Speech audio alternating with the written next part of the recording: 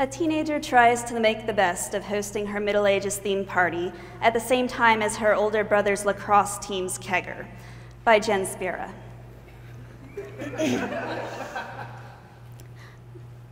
Prithee, Brother Minstrel, quiet your music so I may address my guests. Brother Minstrel. Brother Minstrel. Dan!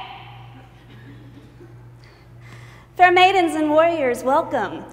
My parents, having gone to Cleveland, bequest me their home and bid me make merry. Now, I did not know my older brother would also be having a party the same evening. He's known about my event for weeks. But no matter, in the land of Acheron, we welcome guests with open arms. You know what, Dan? In the land of Acheron, it is the cloak and cap that I sport, which would be the height of fashion, and your dungarees would be the object of fun. But this is not a night for harsh words. No, it is one for delicious Cheetos and the Season 3 Game of Thrones finale. Let us turn now to the magic picture box, where images from near and far dance before our eyes. Alexa, fair maiden and my own best friend, we are turning now to the magic picture box, not to Dan's game of mead pong.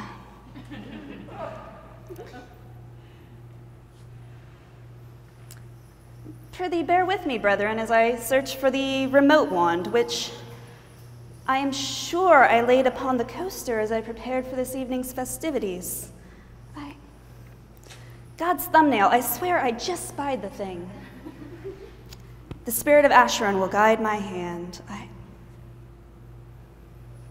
Dan, you titter, prithee reveal the source of your mirth. Prithee? Mum, No matter, soon it shall be... Very funny, Dan. I see that you have wedged the remote wand between your butt cheeks. A droll stunt to be sure, but far beneath your maturity, if not your math level. I have revealed to the group your struggles with calculus. Isn't it funny, fair maidens, how I am 2 years younger than Dan, and yet 1 grade ahead of him in the mathematic arts? Instead of tormenting me, shouldn't you be getting to see your tutor or something? You practically live in Mr. Dumbarco's basement. Mr. Dumbarco is Dan's calculus tutor. A harsh blow, to be sure, but harsher still is the headlock in which you now imprison me. 'Tis better to lance with words than physical blows, brother. Then again, feats of strength never did faze you, but rather matters of the mind.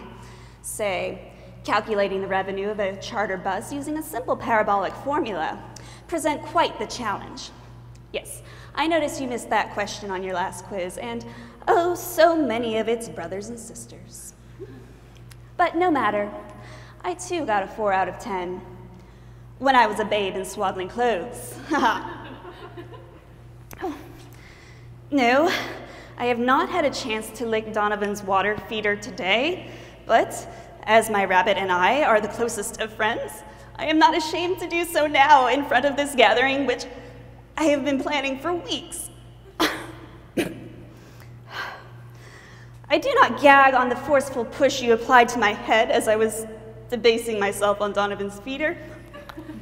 Rather, I gag at your gamey odor. The alchemists of Acheron have given us this new invention. It's called deodorant, Dan. Have you heard tell of it?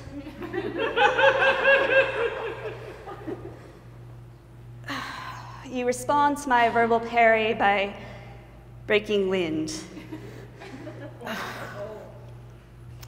But we know I shall have the last laugh when I tell Mom and Dad not only did you miss your study group, but you invited a maid into your room and stayed there well beyond sunrise. Jesus, Dan, P.U. Alexa, I'm sure you chortle in celebration at my trouncing Dan with this latest bit of stratagem, and not because he's wrapped himself in a blanket like a cape and is miming me performing oral sex on Donovan. Methought not.